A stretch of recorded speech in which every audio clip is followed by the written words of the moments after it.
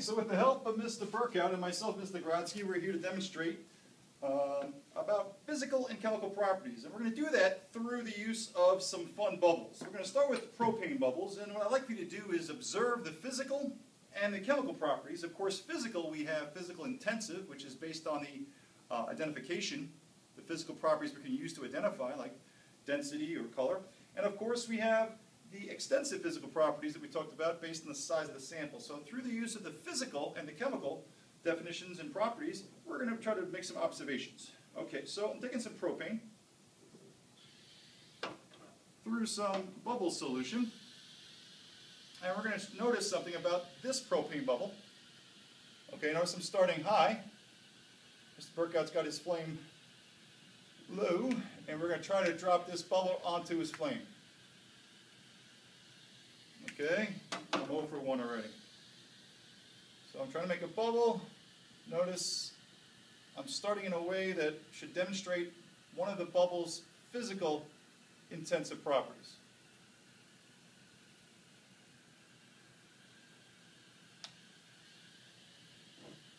Yeah, that's pretty cool. And notice how it burned and the color that it burned. Okay, notice it flamed out looking for the oxygen.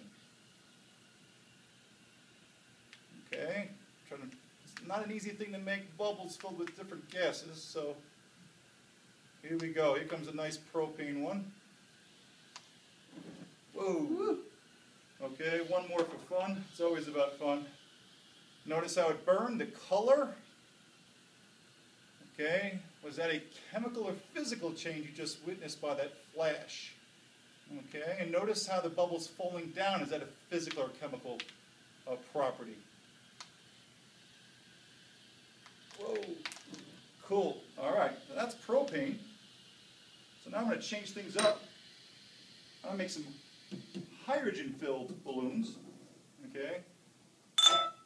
And I'm going to do so with some zinc and hydrochloric acid. And that's going to be my hydrogen generator, and I'm going to use the same bubble solution, except this time, these bubbles are going to start low. And notice something different about these bubbles. Okay, I have the same problem making them, that's what you notice. Okay, these have a different density. Notice that wasn't a flaming out as the propane did. Okay, these tend to do what, party people? Yeah, they're popping. Certainly one of these two gases is good for a fuel to cook with, one I would never cook with. Hope you can guess which one that one is. I'll do one more for fun, and you should be able to notice the different physical and chemical properties. Notice the color of the combustion. All right. Thanks for playing. Hopefully you made your identifications, and that's it.